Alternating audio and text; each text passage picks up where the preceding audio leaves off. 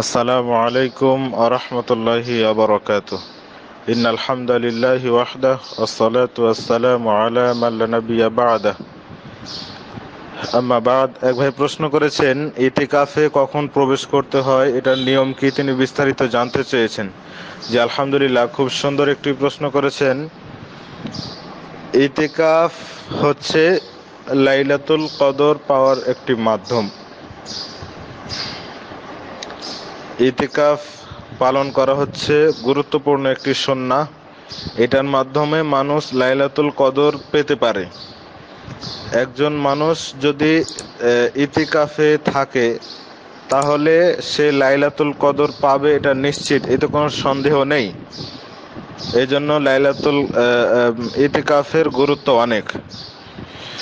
রাসূল সাল্লাল্লাহু আলাইহি ওয়াসাল্লাম নিজে ইতিকাফ করতেন এবং তার সাহাবীদেরকেও ইতিকাফ করার জন্য উৎসাহ দিতেন। এমনকি তার স্ত্রীগণও ইতিকাফ করতেন।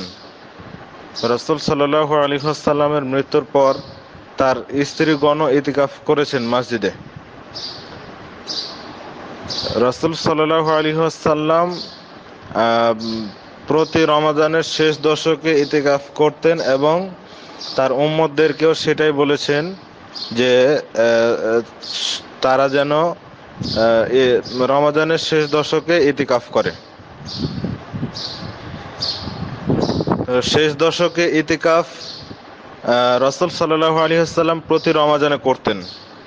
তবে এক রমাদান তিনি সফরে থাকার কারণে ইতিকাফ করতে পারেননি, যার কারণে তিনি পরবর্তী বছরে একটানা 20 দিন ইতিকাফ করেছিলেন। অর্থাৎ পূর্ব বছরের রমাদানের 10 দিনের কাজা এবং প্রেজেন্ট মাসের 10 দিন, মোট 20 দিন তিনি ইতিকাফ করেছিলেন।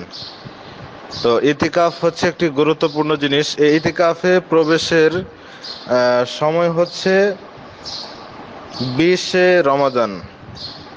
20 রমাদান প্রবেশ করতে হবে, অর্থাৎ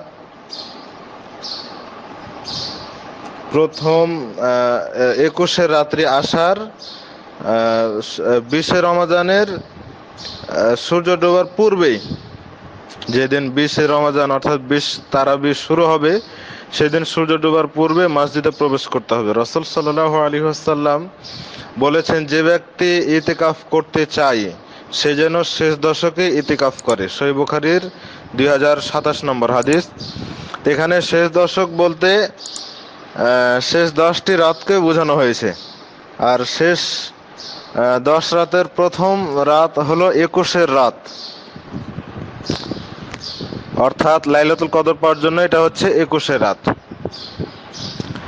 তো রাসূল সাল্লাল্লাহু আলাইহি ওয়াসাল্লাম ইতিকাফে প্রবেশ করতেন 20 তারাবি যেদিন শুরু হবে সেই দিন সূর্য ডোবার পূর্বেই, আর বের হতেন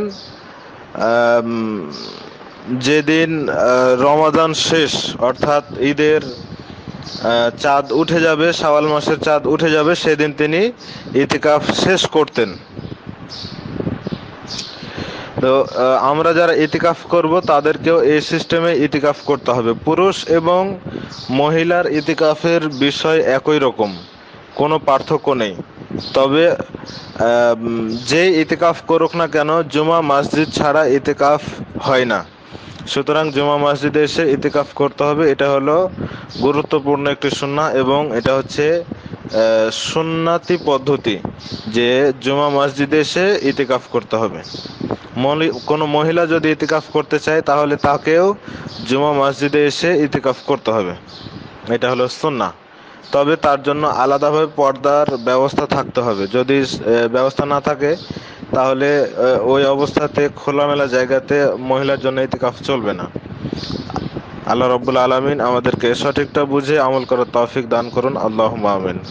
আসসালামু আলাইকুম ওয়া রাহমাতুল্লাহি ওয়া বারাকাতুহু।